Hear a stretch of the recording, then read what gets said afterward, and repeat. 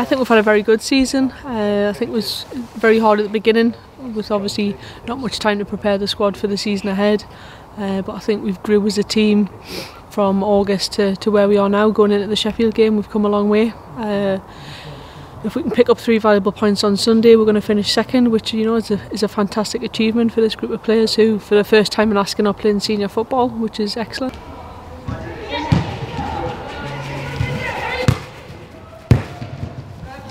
It's been a fantastic season for us, to be honest. It's the first time in this league, and all the younger ones that have stepped up they've performed really well. We've dropped points against some teams that we possibly shouldn't have, and we know that.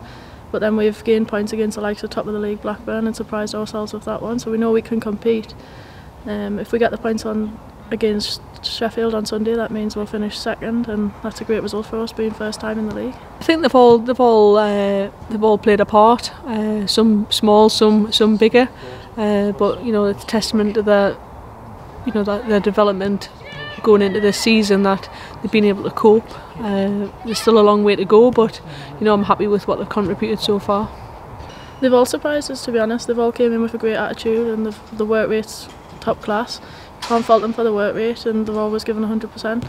The one that has surprised us is Emily Hutchinson. She does great graft outside of football and in football, and she's always up and down that wing. She's scored a few good goals for us, great goals actually this season, which is fantastic.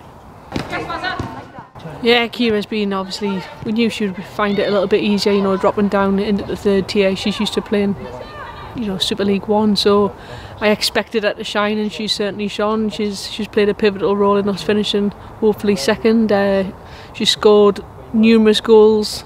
I think she's the second highest goal scorer in the league, maybe third. It looks like she's going to win the league's Player of the Year, which is fantastic. And Molly Lambert's been terrific, constant high performer in the centre of midfield. I think people forget how young she actually is. She's just finishing university this year, so she's been terrific as well.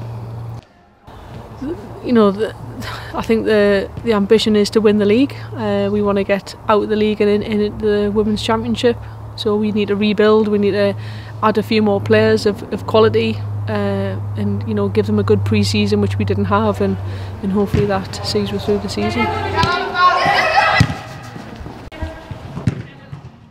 Next season, promotion. That's the main. But yeah, we're just going to build in pre-season, make sure we've got all the work ethic and everything to go into this season, and then as a team collectively look forward and try and get promotion.